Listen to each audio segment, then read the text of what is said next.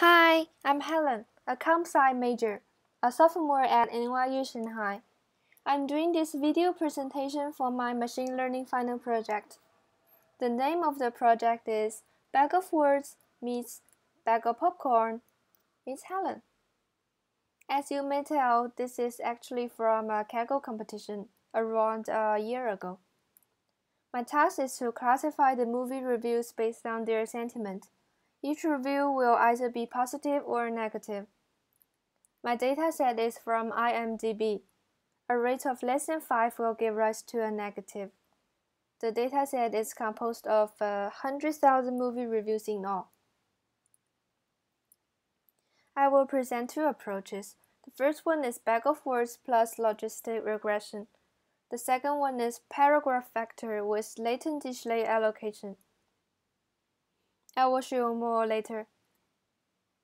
In the first approach, I pre-process the reviews, vectorize them using bag of words, which is quite similar to our perception assignment.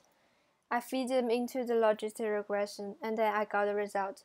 In addition, I did a little experiment. This is a relatively short movie review I picked. You can tell its sentiment from the very first sentence. Crappy.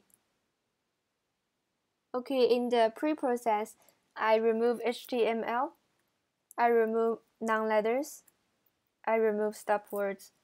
Stop words basically means meaningless words. And finally, I lower the cases. Thanks to the powerful Python library, in the approach 1, I coded nothing but importing. The result was fair. It's around 85%. The rest of the 3 accuracies are the benchmarks from that Kaggle competition.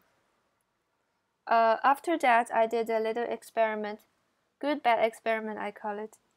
I removed the words with strong sentiment like great, nice, bad, and then did the classification again. See which word besides those words play a significant role. That is, helps the classifier to identify the sentiment the most. In the logistic regression model, I set C here very large to overfit the training data.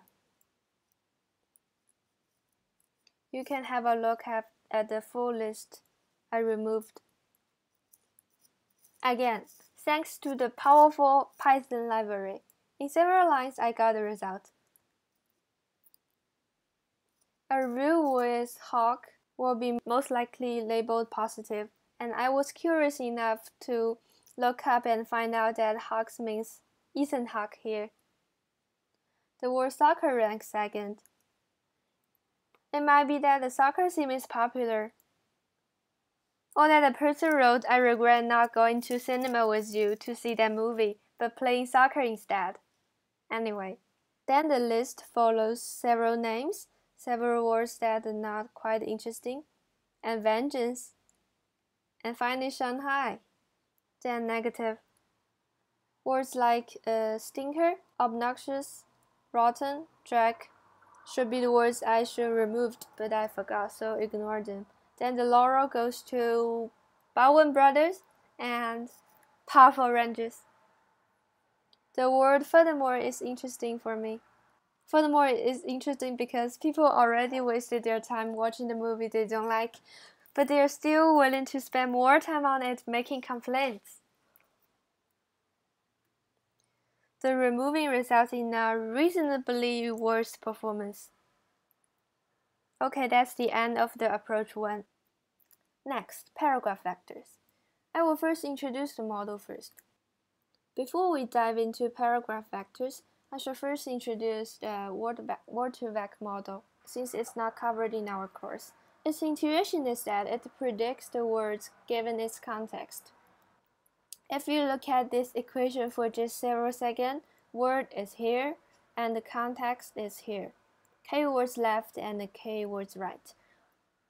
We have a big matrix W, which each column represents a word.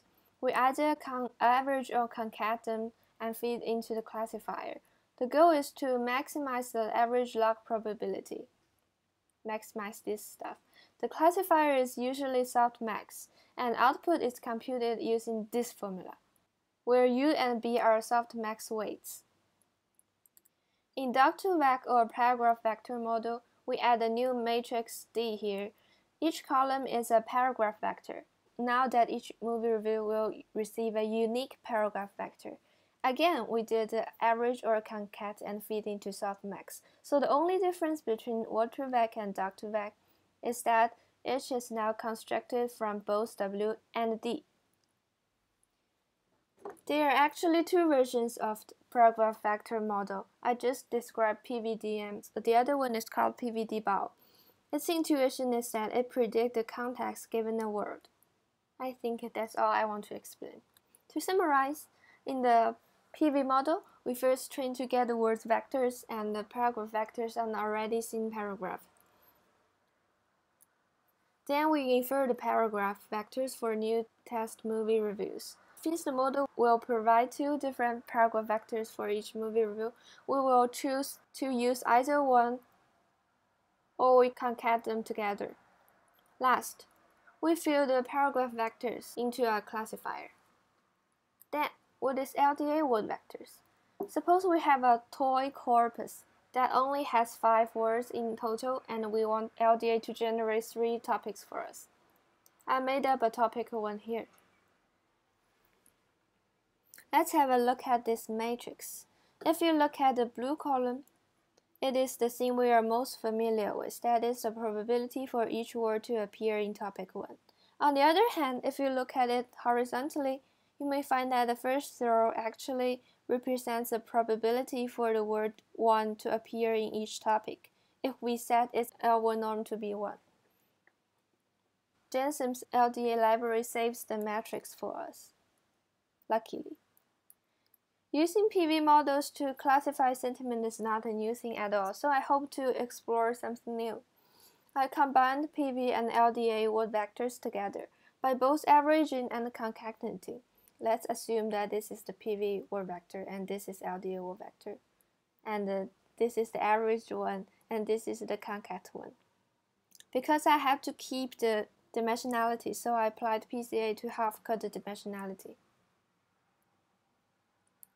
Here's the code for the averaging one. After modifying the word vectors in the PV model, I trained the model for another 5 epochs. And here is the performance. The performance is kind of poor because I did not fine-tune the model, but it is hopeful. Recall that since the PV model has 2 versions, we could use either one or concat them. So there are 3 baselines here. In general, the concat version works best, and the DM alone works worst. I think the LDA boosted the performance a tiny little bit. The average version works better. It might be because the word vectors from PV model and LDA model capture similar aspects of the data rather than orthogonal aspects. Hence, the LDA vector actually helps refine the PV vectors. Let us further examine the models. JSON-DBAO doesn't train the word vectors, usually. So let's have a look at the words most similar to good and bad in DM model alone, before and after LDA stuff goes in. You might see that LDA in fact corrects the word bad a little bit, since it should not be similar to good, and it completely kicks out the good here.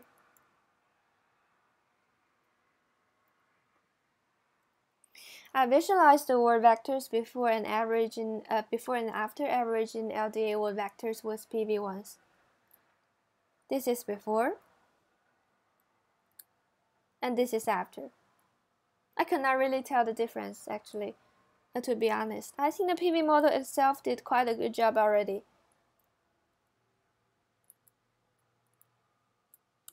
Here's a snippet ensuring that I did not make up the visualization on my own. Finally, let's have a look at the LDA topics.